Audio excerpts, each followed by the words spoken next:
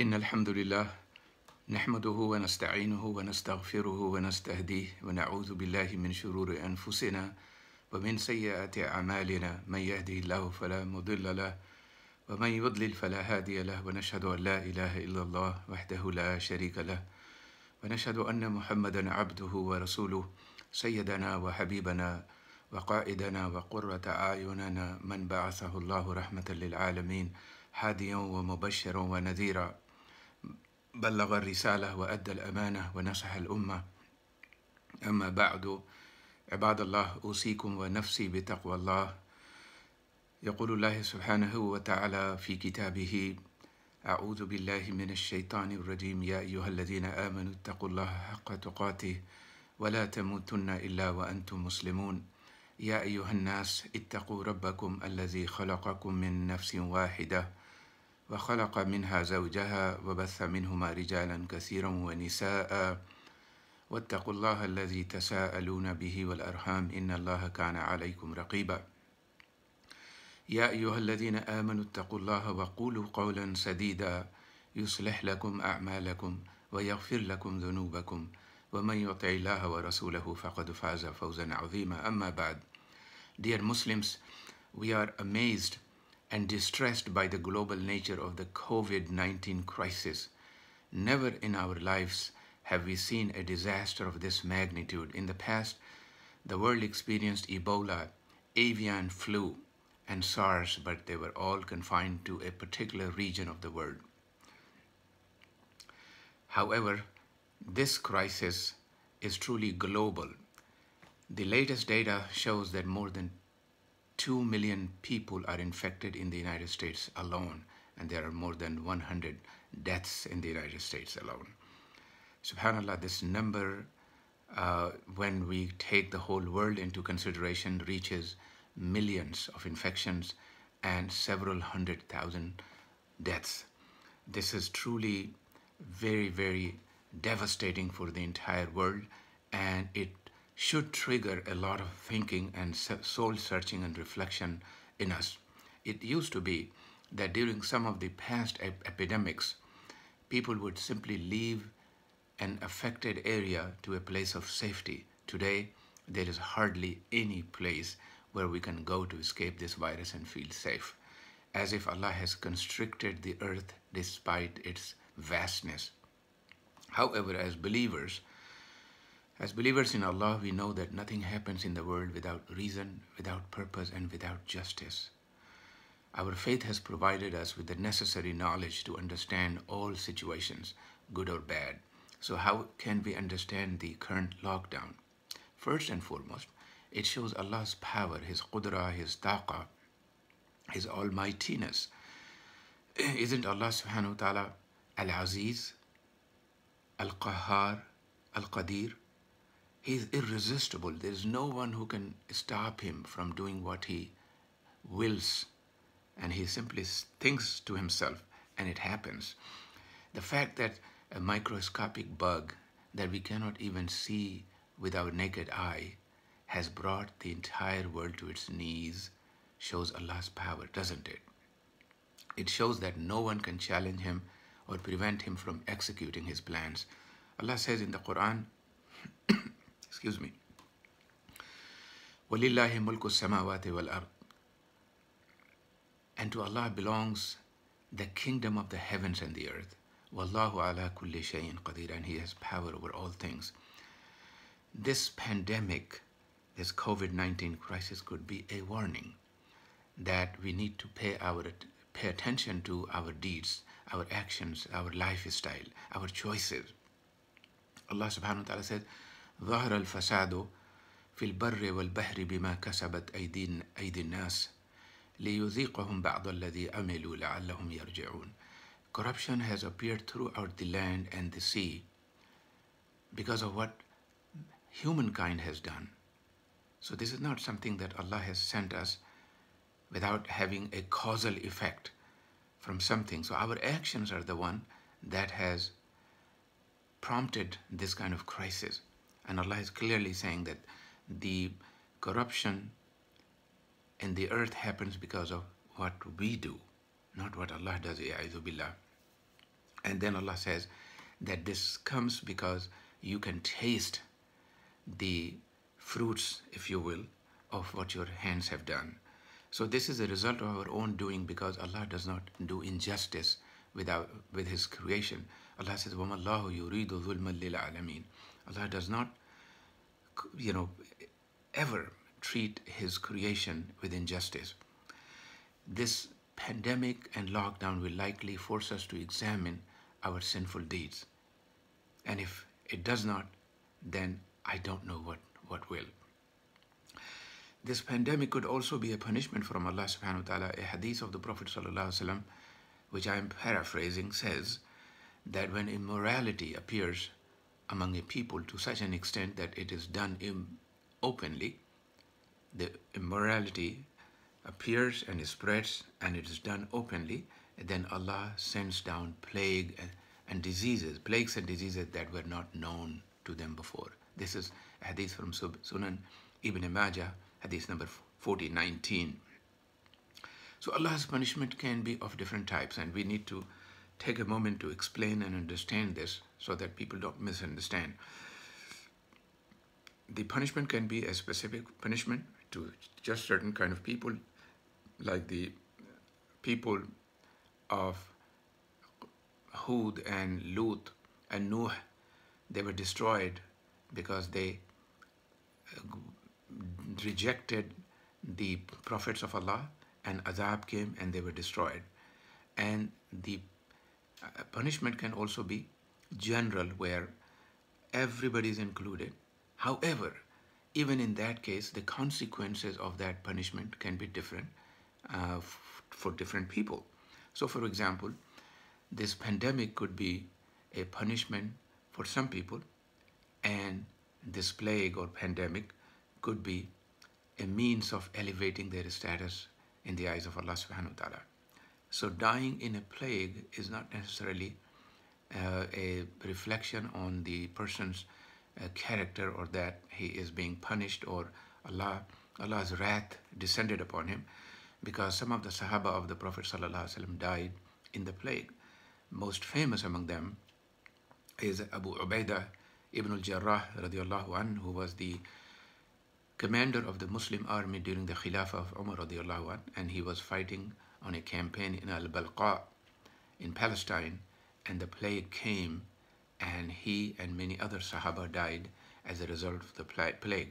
The Prophet ﷺ said that the one who dies in the plague is a shaheed. So subhanallah, dying in the plague as a result of the plague can attain somebody martyrdom. Of course, this martyrdom is not of the same level as martyrdom that comes as a result of fighting in the cause of Allah subhanahu wa ta'ala. This pandemic could also be a way for Allah to help us to return to Him. The COVID-19 has reminded us that not even the so-called superpowers of the world have any power to deal with a tiny creation of Allah. This virus is a really tiny creation. The Quran tells human beings that there is no refuge. There is no refuge from Allah except in Him. La malja'a min Allahi illa ilayh. Subhanallah, this is so profound. In the worldly context, if somebody is harassing us, bothering us, or trying to oppress us, then we go to somebody who is higher, his boss or a leader, to save us from that person's oppression.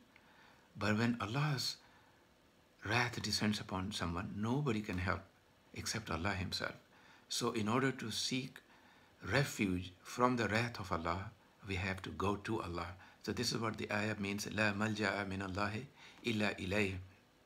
No one can help us, no government, no powerful leader, no multi-billionaire except Allah. A hadith tells us that on the day of judgment, Allah will say, and He will declare, and He will look at all His creation that are standing before Him in awe, and He will say, Ana al-Malik, I am the king, meaning the king of the kings. Ahkam al-Hakimin. Ayn al-Muluk al-Ard, where are the kings of the world? Subhanallah, This pandemic has reminded us in this dunya, that of course will happen on the day of judgment, but in this dunya, the pandemic has reminded us that every day of our existence, Allah is the king. Nothing in this dunya happens without His permission and His knowledge. And He holds power. He alone holds power. He alone is the creator of everything. SubhanAllah, think about this. Whatever exists today, tall skyscrapers, bridges, roads, whatever else you can think of that human beings have created, have they really created those things? No, they haven't. They have simply changed the shapes of things that Allah had already created for us. So we are not Father that Allah is, that He creates things out of nothing. We simply change things. And so the real power of creation and decision about life and death belongs to Allah subhanahu wa ta'ala. We should reconnect with Allah and seek His forgiveness, because only He can forgive and only He can remove the calamity we are suffering from. This pandemic has also reminded us to show gratitude. SubhanAllah, it is through gratitude, shukr, that we truly experience the blessings of Allah subhanahu wa ta'ala. Allah says, وَلَئِن شَكَرْتُمْ لَأَزِيدَنَّكُمْ. If you are grateful, I will keep giving you more and more. SubhanAllah, so that's the secret. If you want more from Allah, more bounties from Allah, you have to thank Him profusely.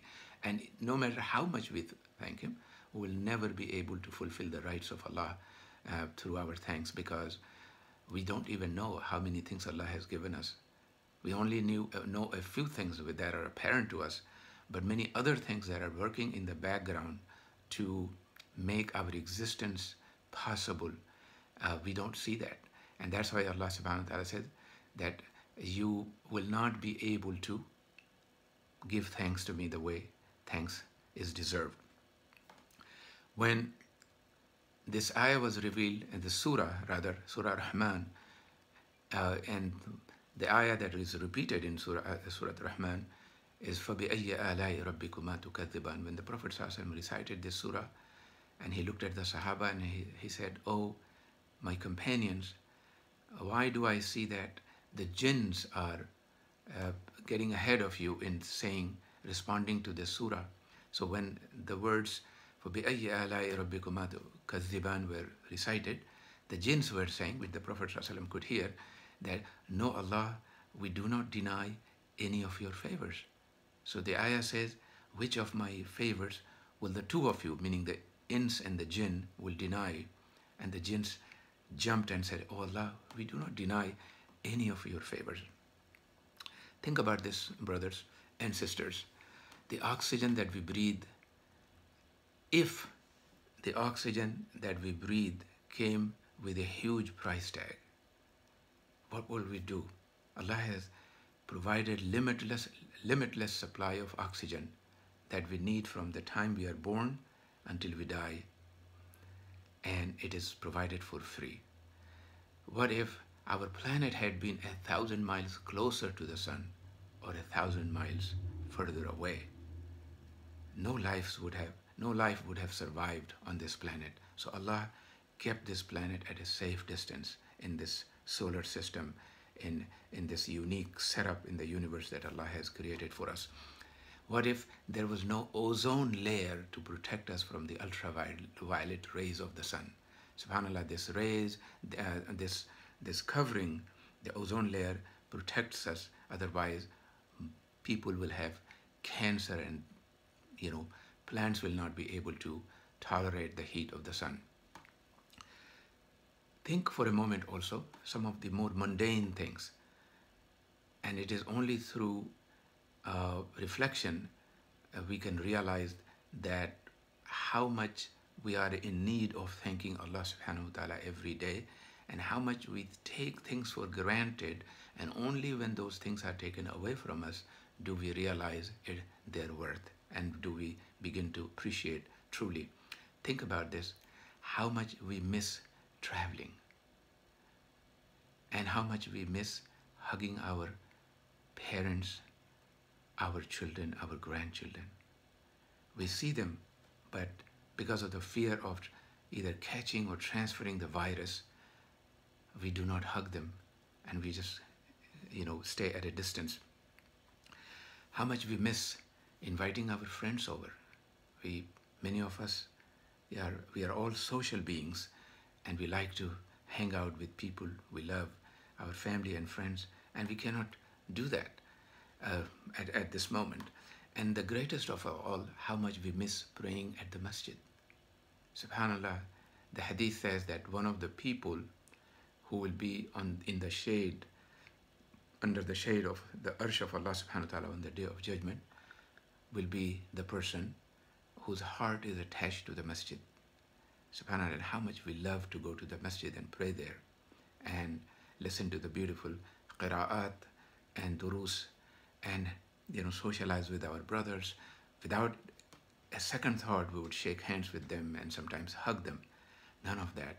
MashaAllah, the masajid are slowly opening, but still, people are keeping a distance. And how much, really, if you think about this, how much our heart grieves for the loss of the day when we used to come to the masjid, put our heads down on the carpet of the prayer hall, and not worry about catching any virus. Subhanallah. أقول قولي هذا واستغفر الله لي ولكم فاستغفروه إنه هو الغفور الرحيم. الحمد لله رب العالمين والصلاة والسلام على أشرف الأنبياء والمرسلين وخاتم النبيين. إن الله وملائكته يصلون على النبي يا أيها الذين آمنوا صلوا عليه وسلموا تسليما. اللهم صل على محمد وعلى آل محمد كما صليت على إبراهيم وعلى آل إبراهيم إنك حميد مجيد. اللهم بارك على محمد وعلى آل محمد كما باركت على إبراهيم وعلى آل إبراهيم في العالمين إنك حميد مجيد. Brothers and sisters, as you know, our masajid are trying their best to provide service to the community through alternative means. And it is our duty to support our masajid so that they can continue to provide these services and continue to prepare for the day when they are fully staffed and when the musallin return to the masjid, when things normalize and things go back to normal practices. Saksi Musalla, as you know, had a fundraiser in Ramadan, and many of you gave online. And I would ask you and I would remind you that if you made a pledge during the Ramadan fundraising and have not fulfilled the pledge, please do so now, because the masjid administration wants to start the building as soon as possible. And doing so depends on your fulfillment of the pledge and also your generosity. May Allah reward you and your family with the best in dunya and akhirah. The Saksi Musalla is currently open for Fajr, which begins at 5:30, and Isha prayers, which begins at 10 p.m. Please support Saksi Masjid in its construction as soon as possible. O Allah, remove this pandemic from us. O Allah, make us among the grateful. O Allah, forgive us our ungratefulness. O Allah, return your blessings to us and increase us in your blessings. O Allah, have mercy on us and humanity. O Allah, cure our sick. O Allah, those among us who have died from this plague, raise them on the day of judgment as martyrs. O Allah, grant plentiful rizq to those who have lost jobs because of this pandemic. Wa sallallahu ala sayyidina Muhammadin wa ala alihi wa sahbihi ajma'in. ربنا آتنا في الدنيا حسنة وفي الآخرة حسنة وقنا عذاب النار. ربنا لا تزغ قلوبنا بعد إذ هديتنا وهب لنا من لدنك رحمة إنك أنت الوهاب. ربنا إنك جامع الناس لا ريب فيه. ربنا فاغفر لنا ذنوبنا وكفر عنا سيئاتنا وتوفنا مع الأبرار. وصلى الله على سيدنا حبيبنا محمد صلى الله عليه وسلم وآخر دعوانا أن الحمد لله رب العالمين والسلام عليكم.